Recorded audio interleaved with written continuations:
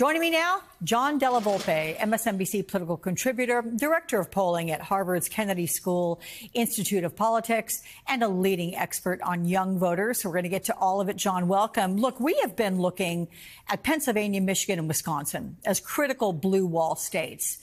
But how could North Carolina and Omaha, Nebraska factor in? I mean, for example, is North Carolina, is it a must-win state for Donald Trump? For Donald Trump, it all depends, I think, Alex, and thanks for having me, really about the blue wall. I think we start with the blue wall states first, okay?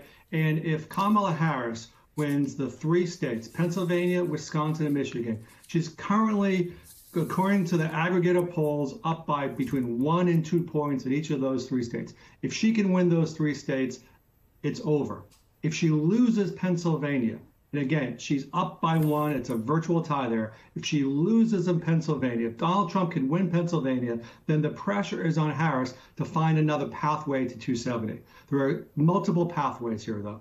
One of the obvious ones that's been getting a lot of recognition, especially because of the governor's race, as you said, is North Carolina. But North Carolina has 16 electoral votes. Pennsylvania has 19. So it needs to be North Carolina plus another state, plus Georgia, plus Nevada, or plus Arizona.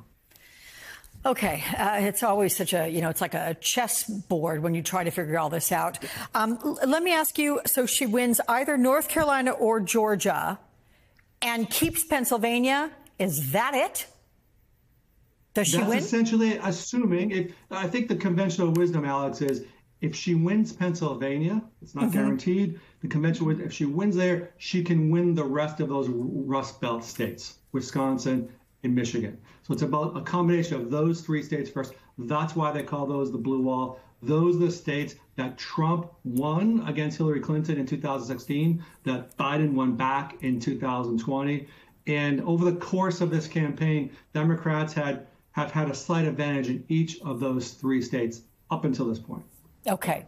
Let's get to the youth vote, because you conducted recently new focus groups of the voters under 30 years old, and you found that VP Harris has got about a 31-point lead over Trump among registered voters. But what more can you tell us, John, about these voters? Are they newly registered? Are they signing up to support one candidate or another? Are they registering in swing states? So how about all those questions? Sure. Well, that data is actually, I've done a lot of focus groups lately, but that data is actually from the Harvard Youth Poll. It's much more than a focus group. It's a survey of more than 2,000 young Americans. And what we can see from that data is just a few months ago, when President Biden was on top of the ticket, he had a 13-point advantage. And today, among registered voters, as you can see, Kamala Harris has a 31-point advantage. And what I've said for many, many years is, it's basically essential for a Democratic candidate to get to that 60% point with young voters to stand a chance at a electoral college victory. So she is well on her way there. If she can hold that, she will be in good shape. But when I talk to younger voters, I see a couple of things. One is I see in the Harvard polling as well, increasing levels of enthusiasm and likelihood to vote among younger Democrats, whereas younger Republicans seem less enthusiastic than they were just 6 months ago, which is something we rarely find. People less likely to vote, but we're seeing that among younger Republicans. But here's the important thing, and you can't just conduct surveys. I really think to do our job well, Alex, you need to get into the states and talk to voters, specifically young voters. And when I talk to them, I hear three things. Number one is I hear this pervasive sense of struggle that they have, this instability in their life, so much of it connected to the economy.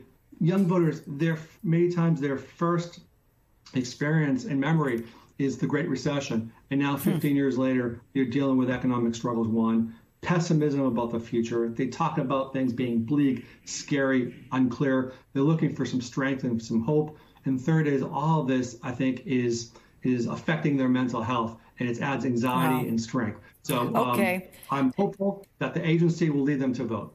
Can I get just a quick yes, no, maybe in terms of their reliability is actually going out and voting?